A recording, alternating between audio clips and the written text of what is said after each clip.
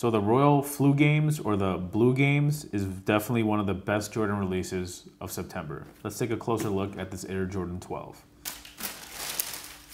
What's going on, guys? You're watching Sneaker News on YouTube, and today we're taking a closer look at the Air Jordan 12 Retro Game Royal. Before we do that, just do us a quick favor, hit the subscribe button, like this video, and we'll get going.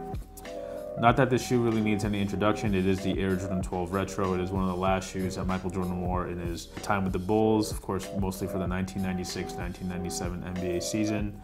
This is a brand new retro colorway that never came out before, but we'll talk a little bit about this color blocking style and what Jordan Brand should do or should have done. Before we get into all those details, we're just going to cover the basics. The official release date is indeed September 21st, 2019.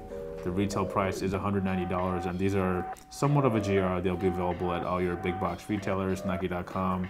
And in terms of sizing, these will be available in adults, big kids, little kids, and toddler sizes. So we're looking at another full family size release for Jordan Brand, and the 12s are really popular up and down, so we figured these are going to do pretty well. So it doesn't really need to be said that the Air Jordan 12 is considered to be one of the most popular Air Jordans ever.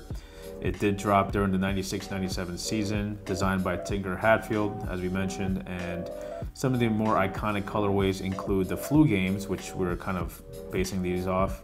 There's the Taxis with the white with the black. There's a reverse of that called the Playoffs.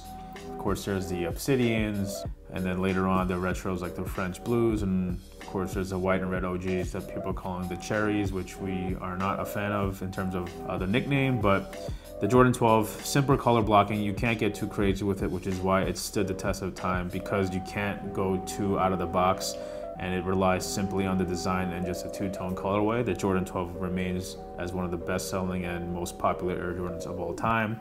Specifically with girls, you know, Jordan Brand has dropped a bunch of different pink and purple iterations of the 12, and it always sells out. And for good measure, it just looks good on feet. Considered a classic for anyone who's a Jordan fanatic, but let's focus on these a little bit. Again, like we said, it is kind of based on the Flu Games. The Flu Games have that black leather upper on this outer portion with the exterior stitching, up and down the tongue with the 2-3.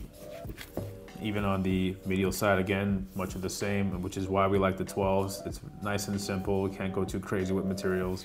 Of course, you have the Jordan stripe on the heel with the 23 embedded into the outsole that scoops up, and of course the Jordan Jumpman square logo. And basically, in place of Varsity Red, which is part of the Flu Games, Jordan Brand decided to swap it out for Game Royal, aka the Blue Games. So that's a fun little nickname that's attached to this release.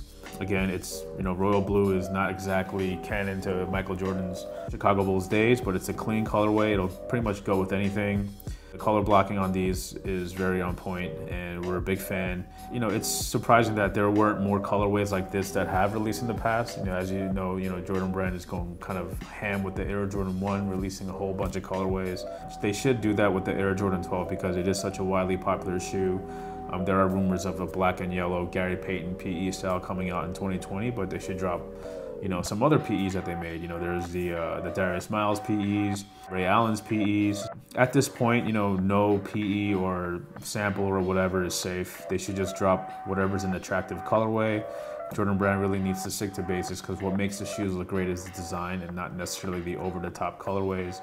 Of course, there are the exceptions where Jordan Brand got a little creative. There are the Dornbecker designs that a little too wacky, but if you're a fan of the 12, you definitely appreciate, you know, the simplistic nature of this release. Two-tone colorway really works for this shoe. We would love to see more black and accent colors, or even a white with accent colors. But yeah, you know, simple is better when it comes to Jordan 12s. This is a prime example of that. Again, with most Air Jordan retros that are considered GRs, these aren't gonna fly off the shelves necessarily, but if you want a pair, just don't sleep on the release date. Cop them at retail, and they will be available at full family sizes from adult, grade school, little kids, and toddler. We think it's one of the best drops of the September month. So again, you know, we hope you guys enjoyed this quick review. Let us know in the comments what other colorways you'd like to see on the Jordan 12, or if you think they should bring back other OGs. Make sure you subscribe to our channel and like the video. We'll catch you in the next one.